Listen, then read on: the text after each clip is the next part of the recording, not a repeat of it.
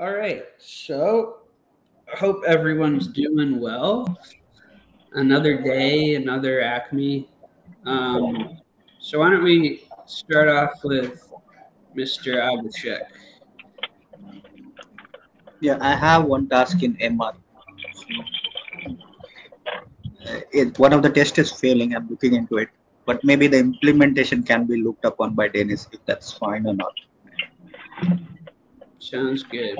Okay, so we went over this one yesterday.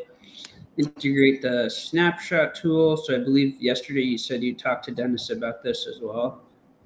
Yeah, Dennis suggested some iterations and all to try it. I have tried, but there is no success.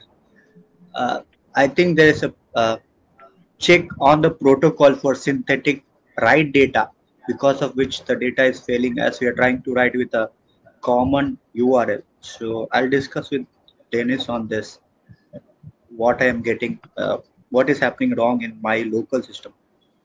So maybe if implementation or something can be changed.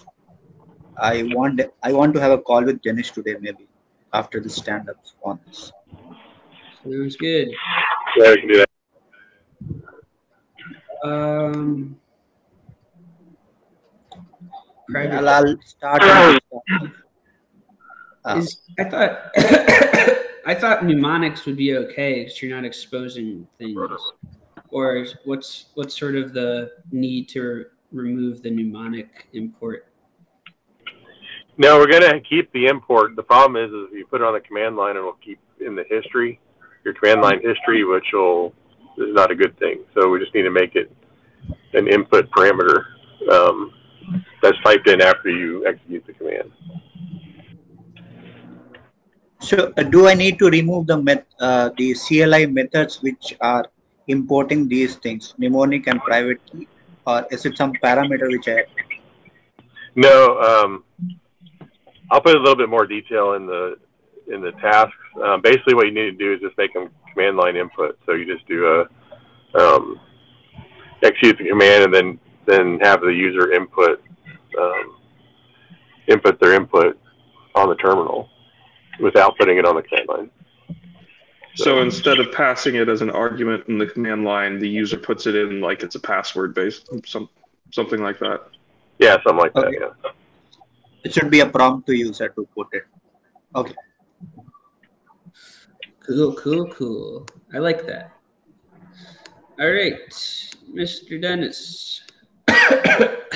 So this is the last RC1 task, which we discussed. Yeah. Yesterday. So I promise I'll finish that one today. I keep getting distracted with other stuff. So yesterday I worked a majority on reviewing Paul's code and running it and executing or generated all the blocks through the end of the blockchain and dumped it out to the object file. So that's good. I didn't know how to handle it with the Jira automation, so I just moved everything to validation after I reviewed it. So That makes sense. Yeah, if it's not connected to GitLab, you can move it manually. Determine max transactions per block. So we also discussed creating that document this is just kind of related, that outlines the minimum TPS we should look for. So this will help. So this says it's merge. Yeah, I'm not sure why that's merged. I don't know. The automation thing. Yeah. Okay. And then you reviewed Paul's tasks. So those are Dennis, I forgot to assign it to you, but I did. When we get to my tasks, you actually did a review of one other Jira that just wasn't tracked. Yeah, was that the one that was okay? Entry. All right, yeah. Oh, so we can create a ticket for that. No, we have a ticket, and I you have updated. it. Okay. I just Yeah, it wasn't on the gear board. So. It's 1762. We just put Dennis's name on it. Okay, sounds good. Ethan, you're doing some database stuff, which we talked about yesterday. Okay. And yesterday was eaten by bugs, so I did not review any MRs yesterday because of surprising. Well, yeah, they got eaten by bugs. Yes. Yes. Also, I triaged a whole bunch of bugs. There were ones that there are a number of them that were boiled down to basically the synthetic transaction fails, and if you want to see the status, you have to do something to see the status of the synthetic transaction. There were a number of them that so those were closed as won't fix, and there are a number of them that I could not reproduce, and I'm fairly sure that the apparent bug is due to a misunderstanding. So those ones I also closed, but if they can be reopened if there does turn out to be a bug. But I put comments explaining why I think it's, how I tried to reproduce it and why I think it's not a bug. Okay, and I will add details to that bug task. And one thing is that the CLI does not, and I have a task to change this, but a lot of the CLI subcommands don't just silently ignore if you put extra parameters. Mm-hmm. So you can just put a whole, like I think the create key page, you can put as many parameters as you want after it, and it only pays any attention to the first one. So in general, when you're using this, yeah, yes, yeah. When you're using a CLI command, I do want to fix to make it so that it will tell you if you're adding extra arguments. But in general, I think you need to be careful to look at the usage and see if it does take extra parameters, because things like the way you were trying to disable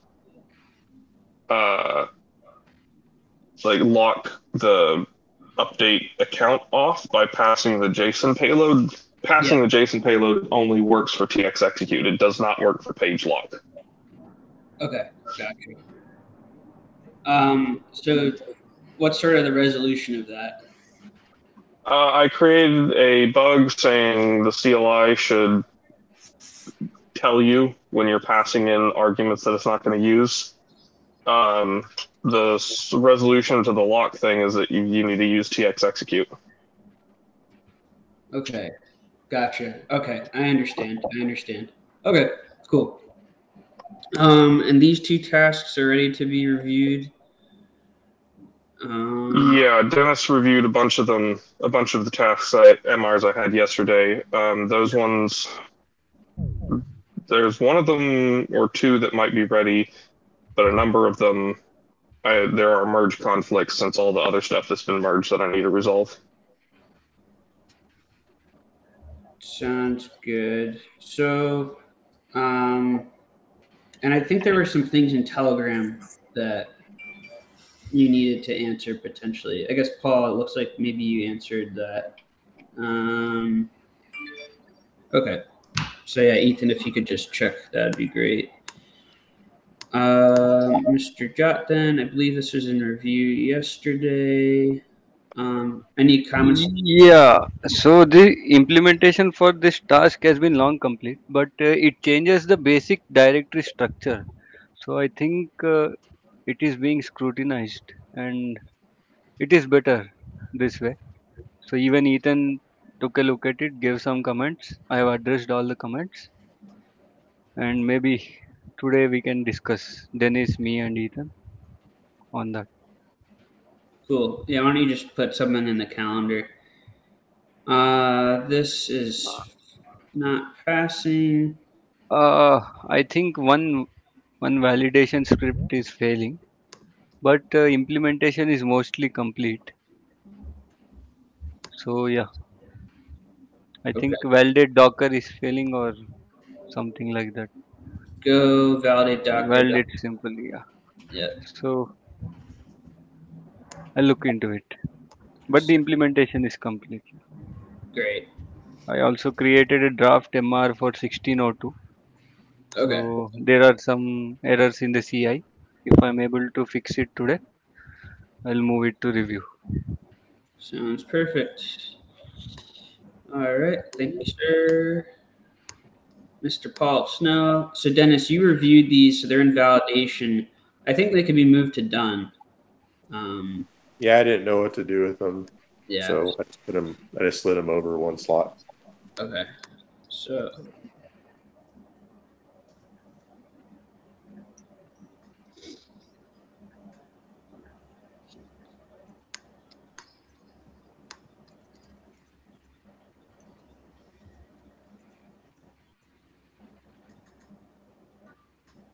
Okay.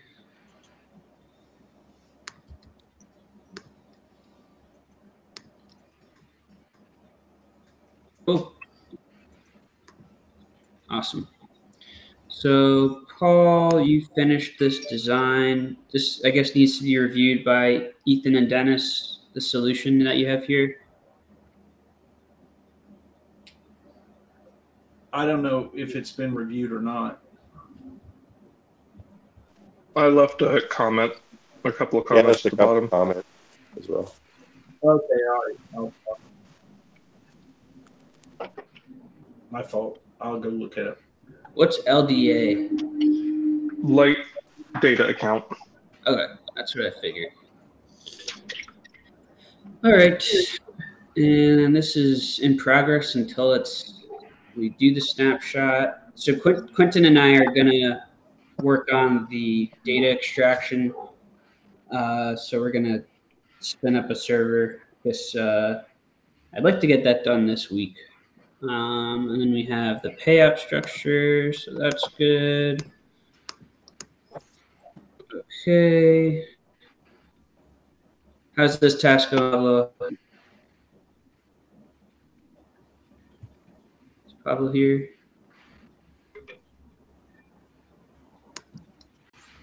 Oh, there you are.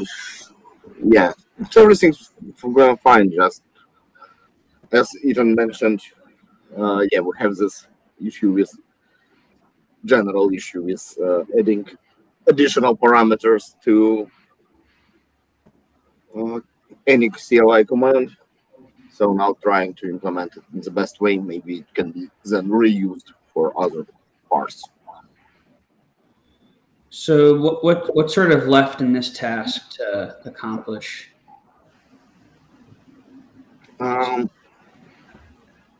Sort of just finish the implementation. Okay. So.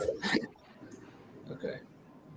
So yeah, if you have any questions, just reach out on Discord. Yes. Last but not least, Mr. Sander. So you're helping. Oh, Katrina just made a good point that I've stopped. Well, let me try to reshare. Okay. All right. So these are in progress. Okay. So yeah, I guess when you're done with these, Sander, you can just move them to done, unless you think they need to be reviewed by somebody. Okay. Yeah, I worked my way around the problem I had the other day, but I will post my findings in the ticket and have it reviewed to see if it's if it's what we want. I will update the ticket with my findings tonight. Okay. Sounds good. All right.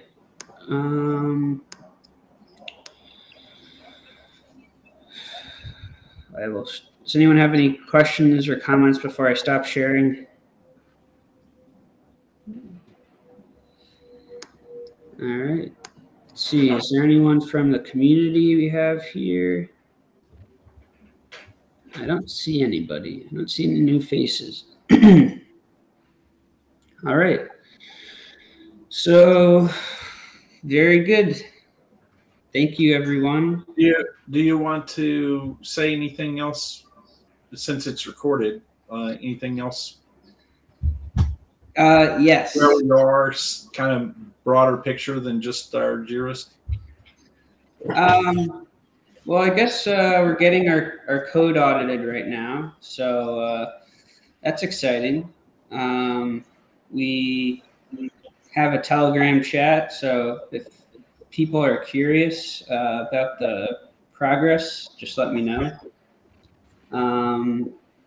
What else is going on? Just doing a lot of QA testing.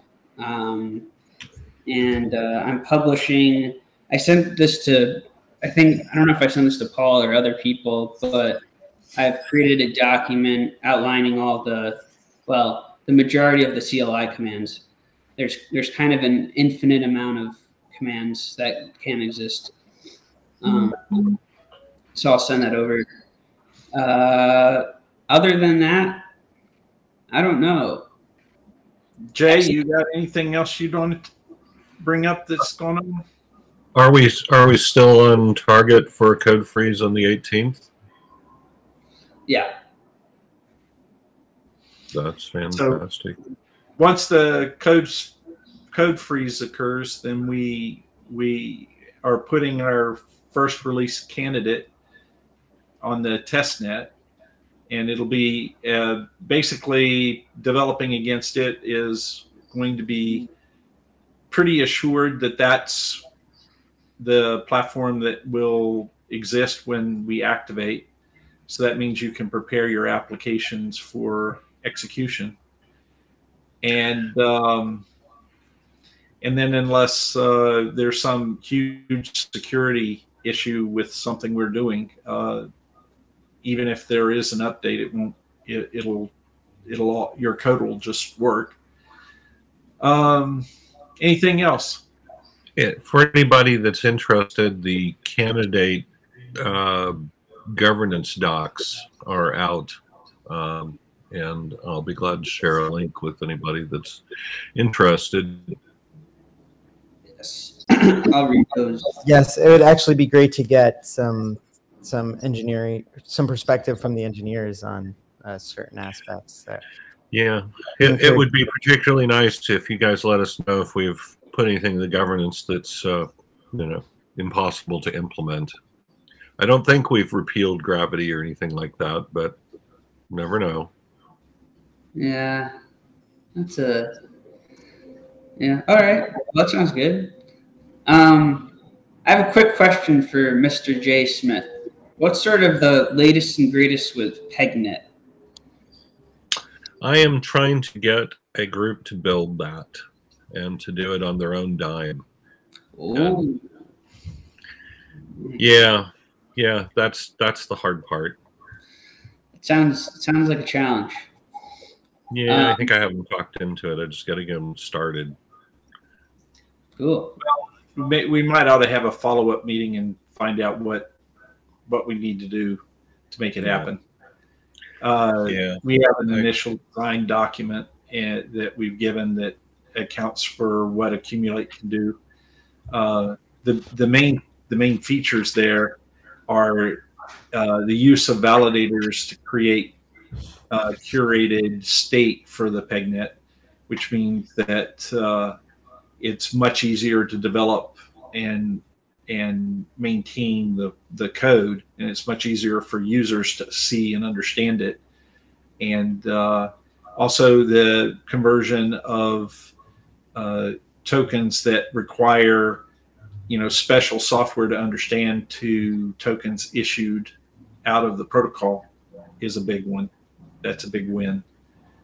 So basically gives the PegNet mobile wallets and computer wallets. So basically any wallet that can handle Accumulate will handle those tokens too.